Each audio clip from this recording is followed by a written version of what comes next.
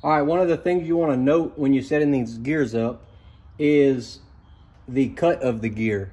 So this is a 5-cut gear. Reason being, it's tighter here than it is on the heel. On the heel, you're wider.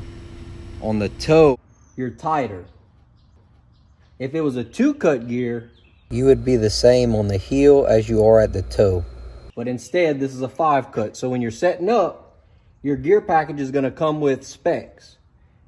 You want to make sure that you identify if it's a 5-cut gear or if it's a 2-cut gear.